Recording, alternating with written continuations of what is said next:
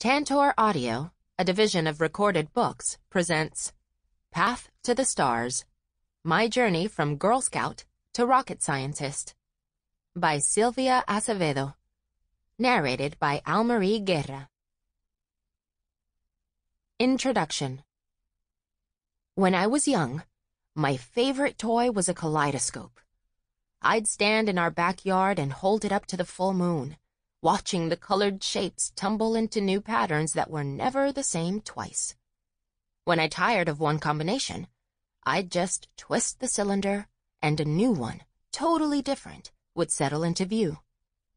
Then I'd lower the kaleidoscope and see the bright moon shining over the New Mexico desert, so large and low it seemed I could walk over and touch it.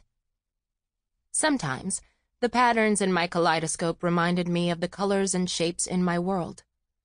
Mommy's favorite dress, Papa's stack of library books, the blanket in my sister Laura's crib. At other times, they were more abstract. Not like anything in my day-to-day life, but beautiful all the same. When I was older, I would sometimes pick up my old toy and find that the colorful patterns called to mind the structure of molecules, or a schematic plan for an electrical circuit. My understanding of the world had become more sophisticated as I had grown up. The kaleidoscope hadn't changed, but I had. I've come a long way since those nights, standing outside in our yard under a blanket of brilliant stars. When I was in elementary school, most girls I knew wanted to grow up to raise a family and keep house. Few of them planned on going to college and finding a job they loved. If they pictured themselves earning a living, it was never as a mechanic or an engineer or a scientist.